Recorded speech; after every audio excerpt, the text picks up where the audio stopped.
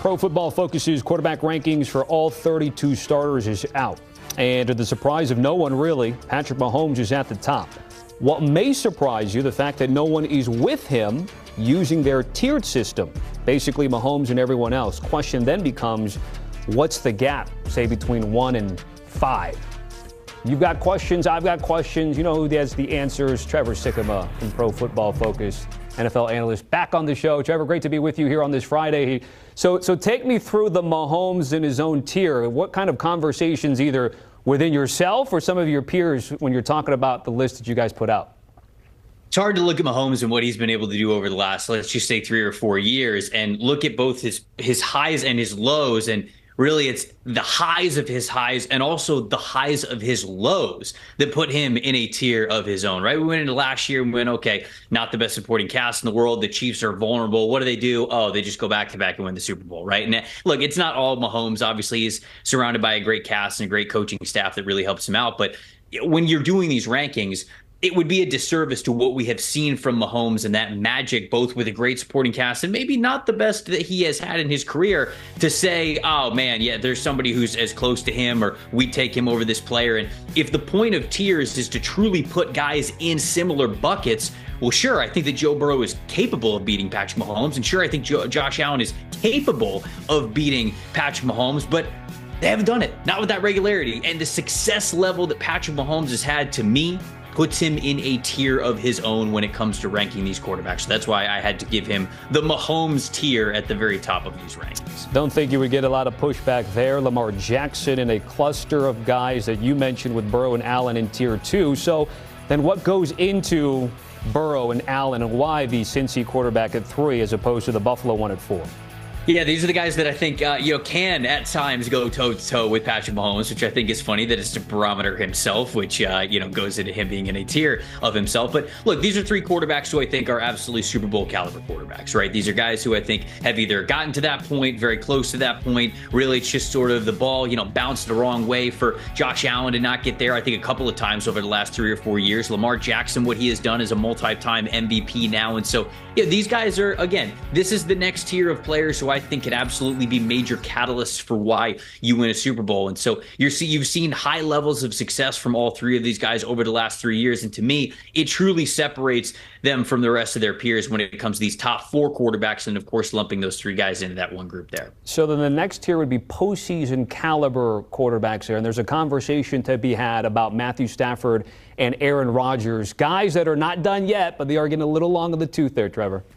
Yeah, and I think that Matthew Stafford absolutely deserves to be as high as he is on this list. And that maybe shocks some people. He's a little bit ahead of, guys like Jalen Hurts and guys like C.J. Stroud, Jordan Love. Maybe, I guess, people would put those guys over Matthew Stafford. But you look at what Stafford was able to do last year, age 35. He was top 5 in the NFL in big-time throws, which is sort of a metric that we have at PFF to better quantify these big throws that, don't just go for touchdowns, right? Because everybody likes to say touchdowns and interceptions. Well, we have a little bit more context in our stats with big-time throws and turnover-worthy plays. He was top 5 in big-time throws, which are exactly kind of what you would think. And then turnover-worthy plays, again, a pretty straightforward wording there.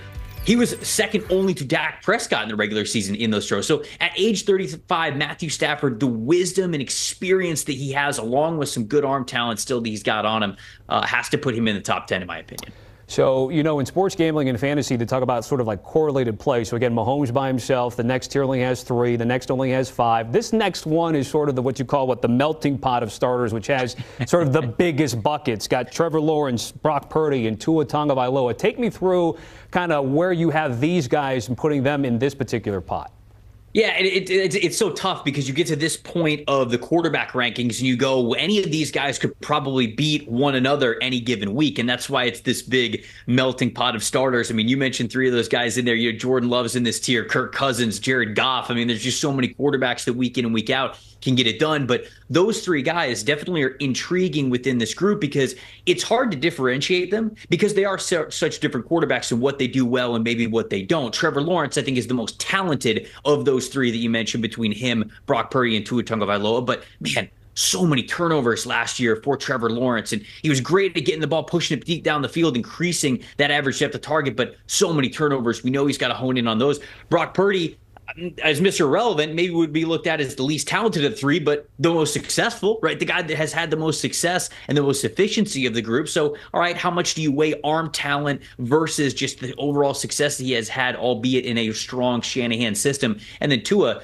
I mean, nobody has really been able to accumulate more big-time throws and a higher passing grade than Tua Tagovailoa in our system over the last couple of years. And, you want people to remember, passing grade isn't necessarily us saying this is the best quarterback in the NFL, but it is us recognizing how well you do what is asked of you, how much success you have in your job within the context of how you're playing the quarterback position. For Tua, man, in that Mike McDaniel system, he's been lighting it on fire. But, of course, with him, when it gets outside of that Mike McDaniel structure, that's when you start to see the mistakes. And so how much do you take that of individually away from him? But that's how I kind of get to the conclusion of those guys in this group and how I'm tiering them, looking at their strengths and weaknesses. It's also interesting to see Trevor Lawrence and Tua Tagovailoa going through their contract stuff, heading into OTAs in camp as well. By the way, staying in Tier 4, I wonder how much pushback, if any, you've gotten with Caleb Williams, because you've thrusted the rookie quarterback in there at 19, which is the very bottom of this fourth tier. Yeah, I mean, there's a couple ways that you could do these quarterback rankings, right? One of them is you could say, all right, rookies, I'm just going to put them all at the very end of the list. They have not played it down in the NFL yet, but I mean, I'm a draft guy. I can't do that. I've been talking about for months about how good this guy is, and I think he goes number one overall for a reason, because there's so many teams in the NFL that would take this guy over even who they already have as these entrenched veteran starters. So why would I do a ranking any different than that? So look, Caleb Williams has a lot to prove. Heck, even yesterday, people all over Twitter were talking about how he struggled against the defense in that day, and it's going to be a long, winding road for him to realize the top-tier talent that he has at the NFL level. But I believe that it is there for him. He's got a good offensive line. He's got some good running backs to hand the ball off to, and more importantly, he's got great receivers to throw the ball to. They know they need a potent offense from him, and he is the guy to do it. I think that when I was ranking him, even where he is right now as a rookie, this is the type of success I could see him having as I think the beginning of that second half of quarterbacks at the NFL level, even in just his rookie year. So you have Williams ahead of guys like Baker Mayfield and Derek Carr, which is another tier, but we're going to skip that particular tier 5 and get to tier 6 lastly before I let you go here, because a conversation of, speaking of rookie quarterbacks like Drake May, Jaden Daniels, and then a second-year guy in Will Levis. Take me through sort of the thought process of where you position these guys. Yeah, so they're all kind of right there, right? They're right at the end of that next generation tier that I labeled there. And the reason why I kind of have, Jaden Daniels and a Drake May a little bit ahead of where I had Will Levis going into this season is because Will Levis last year, and look, this is not all his fault. It was kind of a tough situation in Tennessee. A lot of good, but a lot of bad as well. 16 big-time throws, 14 turnover-worthy plays. He only had 2 games that he played last year in which he gained a passing grade above 70. A lot of the rest of it just was not good. But, hey, it was a learning year for him. But that's kind of why I have him in this conversation, because you look at the momentum that Jaden Daniels has going into this season. You look at, what Drake May could be if he gets a little bit of time to sit behind Jacoby Brissett, right?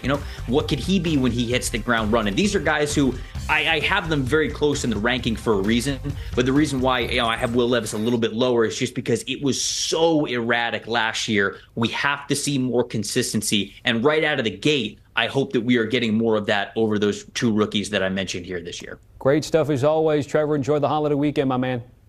Appreciate it, guys. Anytime.